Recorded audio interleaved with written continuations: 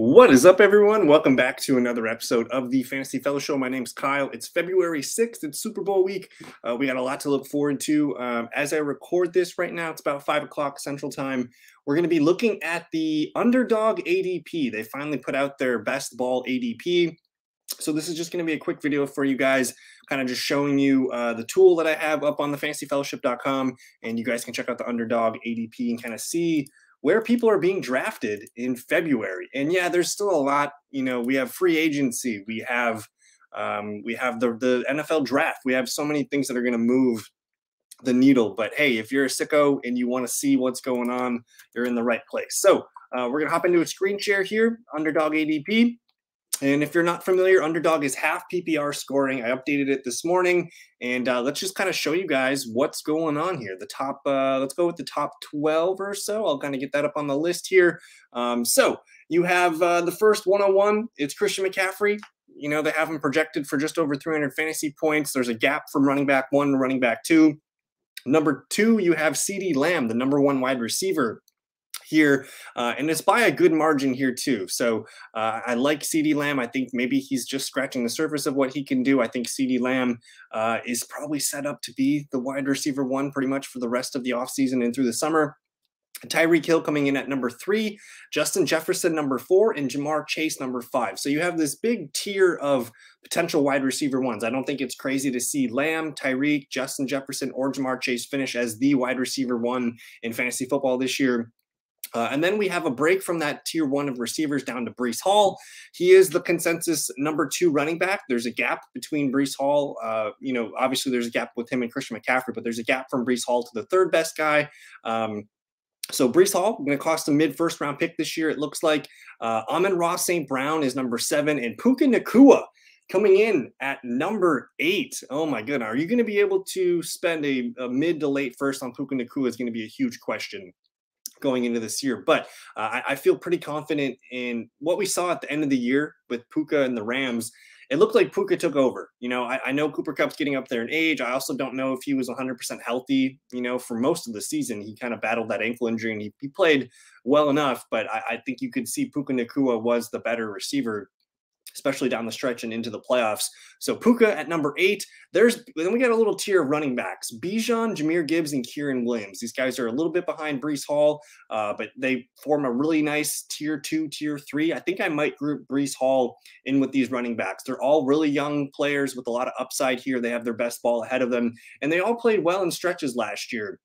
Obviously, Bijan's going to get a new head coach, new offensive coordinator. That could unlock him and hopefully get him what he deserves. Jahmyr Gibbs, we're going to see hopefully more put on his plate and him continue to excel in both running and catching the ball. And then Kieran Williams, man, he won dynasty championships. He won fantasy football championships last year for people, and I think he's going to pick up where he left off. So you have 2 Rams in the top 12 here, and 2 New York Jets. Garrett Wilson sneaking in here as the number 12 overall player. So there's your top 12. You have 7 receivers, 5 running backs. I'm curious if you guys have any comments on this. Is there anyone that you're not comfortable with here in the top 12? I think Puka at number 8 makes a lot of sense. He's wide receiver 6, but man, it's tough. I might, instead of Puka, I might grab one of these running backs, but I think, grabbing an elite receiver this year is going to be very popular. Moving on to the tier 2, I guess round 2 picks number 20, picks 13 through 24. A.J. Brown. Last year, he cost a late first-round pick. He's wide receiver 8. He was phenomenal the first 2 months of the football year in 2023, but he really struggled down the stretch, as well as the Eagles' offense as a whole. But they have A.J. Brown here, first pick of the 2nd round. Jonathan Taylor. And I'm excited about that Colts offense with Anthony Richardson when he comes to play. How well does that work out for Jonathan Taylor? Does he lose touchdowns? Is it just a run-heavy team? Does it just go nuts? I'm excited for JT there. And then we get a little receivers here. Nico Collins, wide receiver 15. People are ranking him as an alpha top 10 wide receiver in fantasy football right now. DJ Moore, number 16. And I think a lot of that's going to depend. DJ Moore is going to shift up or down. Whether, we have to see what they do with Justin Fields, Caleb Williams. We have to also see if they bring in a guy like Marvin Harrison Jr., Malik Neighbors, Roma Odunze. We'll see on DJ Moore. And then, wow, look at that. Devon Achane coming in at number 17, RB7. So if he stays healthy, that's kind of what people are pricing him out to be. And then we get our first rookie here, Marvin Harrison Jr., wide receiver 11, pending landing spot that could move him up or down. And then we get to the QB, Josh Allen, the clear QB1. There's no QB2 around him. And then we got some receivers here to finish out the final 4 or 5 picks here. Deebo Samuel, Rashee Rice, and Brandon Ayuk. I think it's going to be tough picking both 49ers. It's going to be one of their year. I don't know if both guys can exist together and be a top 12 wide receiver, but Deebo and Ayuk, you want to be invested in that 49ers offense. And then Rashee Rice, man, he's really, really developed into a really strong receiver, and he looks like the number 1 receiver going forward for Patrick Mahomes. Big game for him on Sunday, the Super Bowl. We'll see if he can capitalize. But anyway, Saquon Barkley, 23, RB8. That's pretty cheap for Saquon Barkley, man. If they kind of retool that offense, maybe they bring in a new quarterback, they figure some things out offensively, get healthy, might be a nice little discount on Saquon Barkley. And then we have Stephon Diggs here coming in at number 24, the last pick of the second round, wide receiver 15. He struggled down the stretch last year too. I don't know. I think he's entering his age 30 season. He's getting up there in age, so maybe we're pricing in some age factor here. Moving into the third round, 25 through about 36, you have Devontae Adams, another aging receiver. Don't know who the quarterback is going to be. But then we get some fun receivers here. Chris Olave, Michael Pittman Jr., and Tank Dell. Can Michael Pittman Jr. Thrive with Anthony Richardson? He was a top 10, top 12 receiver most of last year. He's wide receiver 18 in these rankings. And Olave, man, wide receiver 17. I think he can be a guy that outperforms that ADP. Tank Dell, if he stays healthy, you're looking at Tank Dell and Nico Collins, both in the top 30. So we love CJ Stroud.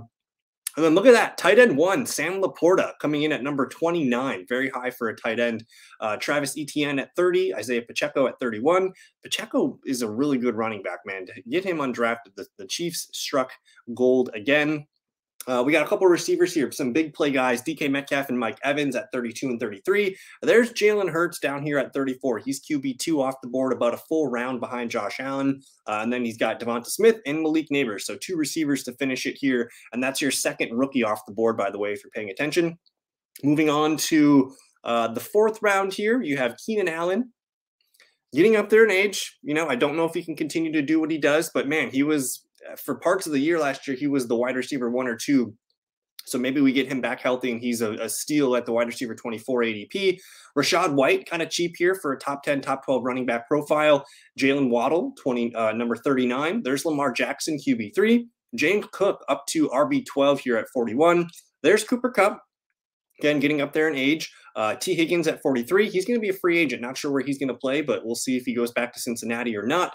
Drake London, a lot of his stock's going to depend on who they bring in at quarterback for him. Zay Flowers at 45. Patrick Mahomes, 46. He's the 4th QB off the board.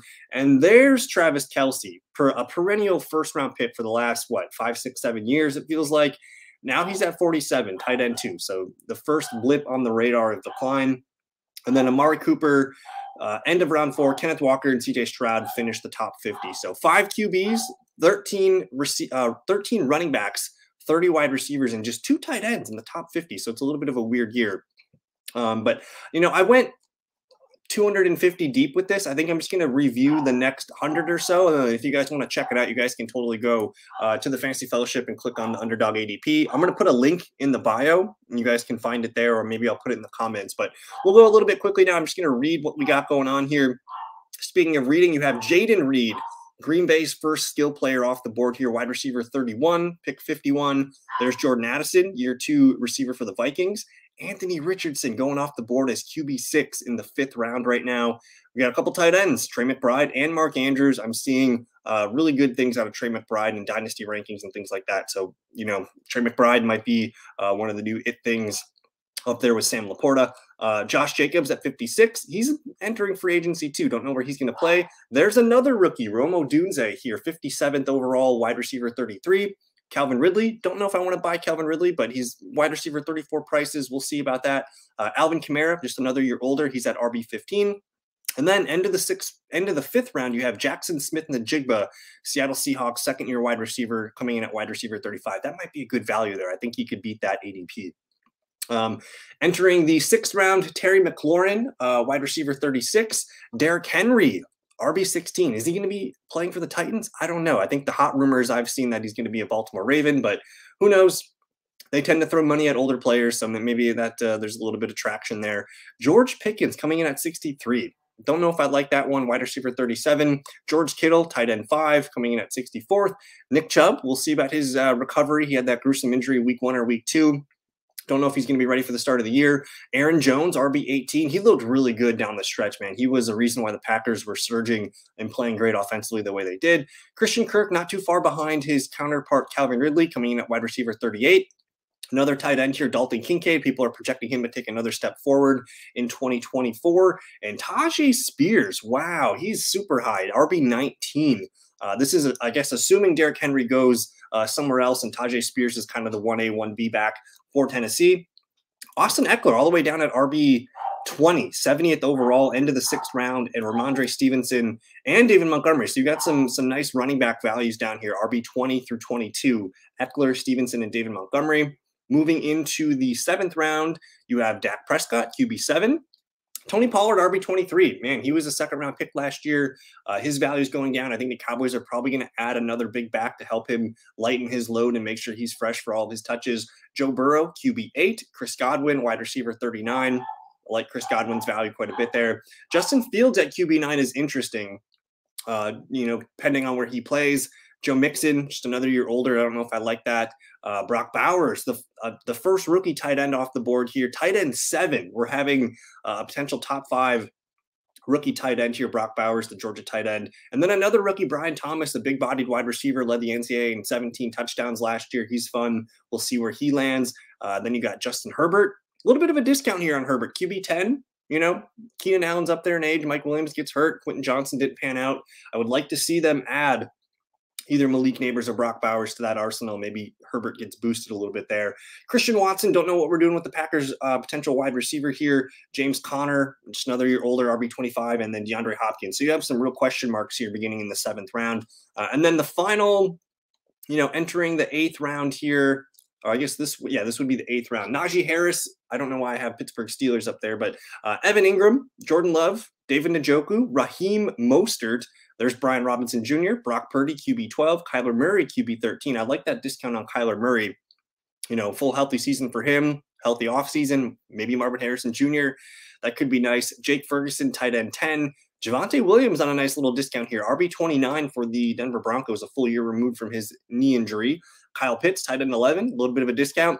TJ Hawkinson, man, tight end 12. We'll see if he's ready to go. DeAndre Swift, Jalen Warren entering the top 100, Cortland Sutton, and Deontay Johnson. So there's your top 100 or so. Again, if you guys want to check out the link, I'll put it in the comments or whatever you guys need. But a lot of fun looking at this stuff. I know it's early, but hey, if you play best ball or if you just like to kind of be a fantasy degenerate, it's fun to look at and kind of see where things are shaping up. So enjoy the top 250, on the fantasyfellowship.com. Thank you guys for watching. I'm going to post a separate rookie video here shortly, so stay tuned for that. But hey, enjoy the rest of your evening. We'll see you guys next time. Peace.